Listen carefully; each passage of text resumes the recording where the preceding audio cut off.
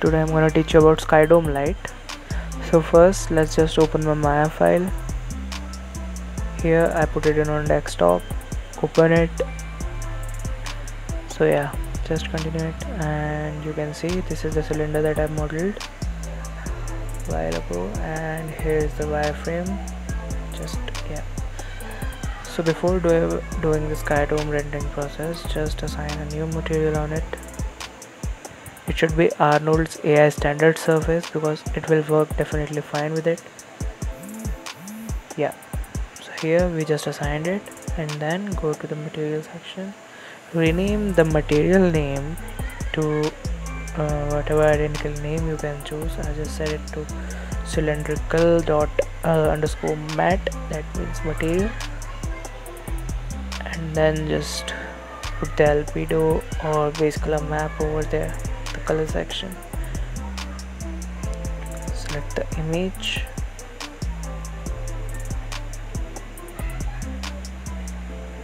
yep. Now just remember to go to color balance section, scroll down and then turn on alpha luminescence. That's all. Then all you have to do is go to the metalness map because it is a PVR material and it is a metal, so obviously it has a metalness map. Then go to this, yep, select your metalness map and then open. And guys, remember to put it on raw, because yeah. Then turn on alpha luminescence on. You have to turn this on every texture map in every cases, just to get the fine render output. Alright, now it's about specular. Put your roughness map in the roughness section. Go to file, select your roughness map wherever it is.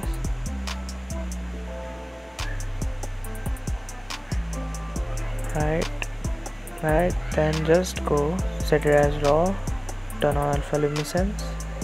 Yep, now all the maps are done, just normal map is remaining. So scroll down, you will see geometry. Right now here use the bump mapping. Go to there, just choose file, select your bump map or normal map.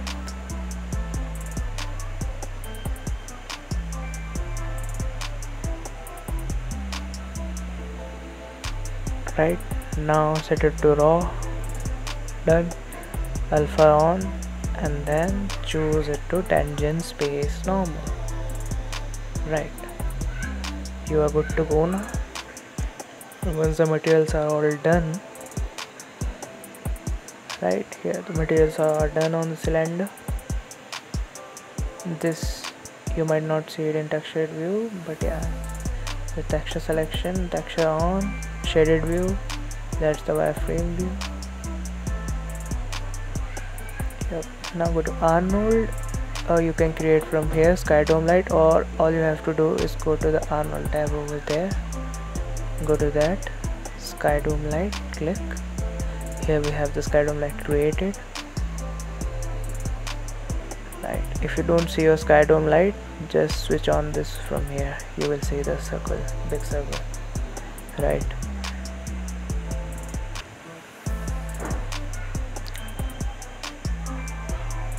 yeah. Now that you have focused your model, just go to Skydome light, go to attribute editor, in the color section select file and choose any HDRI map you have. You can use Substance Painter's HDRI maps, you can find it on their directory wherever you have installed, or you can download it from HDRI Heaven. I got the HDRIs from there.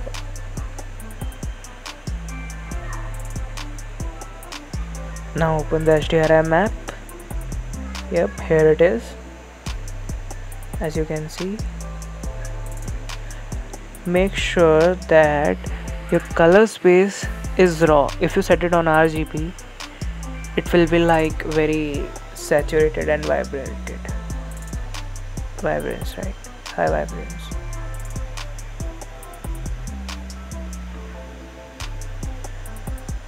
Now select your Skydome light, open Arnold render view. Here you will see the output, that how your render is gonna be look like.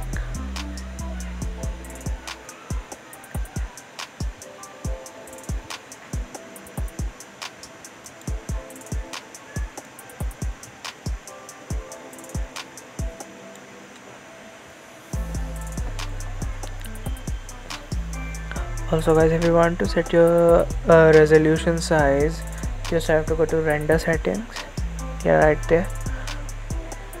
You can say go to Arnold render or anything. Just in the common settings, when you scroll down, you will see the image size section where you can decide the height, width, ratios in whichever resolution you want.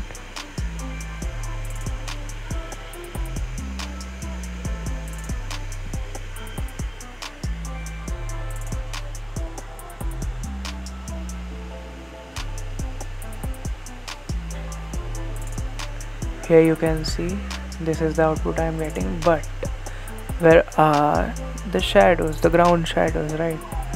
So for that, let me just show you what you have to do. That's very simple. Just first create a planar, make it big,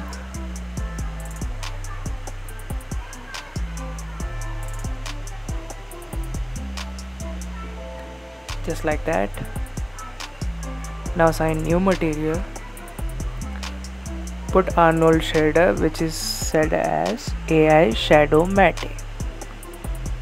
Right, it works as a shadow catcher, simply if I say. Yeah.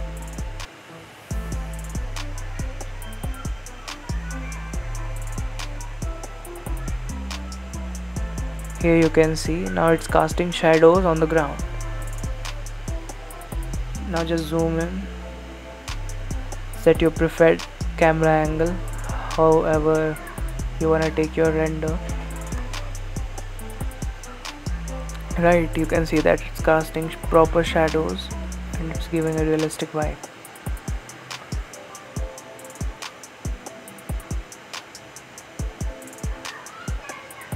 If you think your render scene is looking a bit dull, you can increase the intensity over there. As you can see in the preview, just brighten a little bit, right?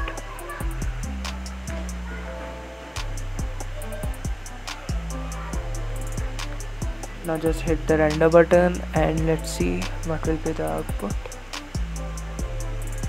Here we have the output. Just gonna render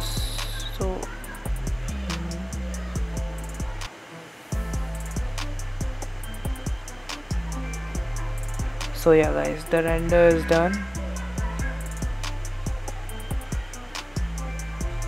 As you can see, it's looking pretty good.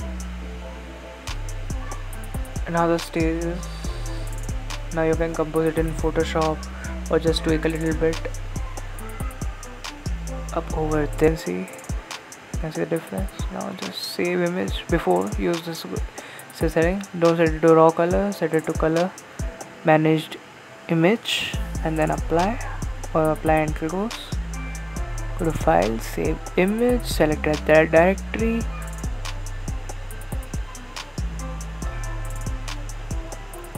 put any name how you want to save it, as simple as that. Hit the save button and it's done. Pretty simple, right? Now just open the image to see how it will look. Yeah, so here is the final result, as you can see. You can further edit it on Photoshop if you want, or any editing app. That's very simple.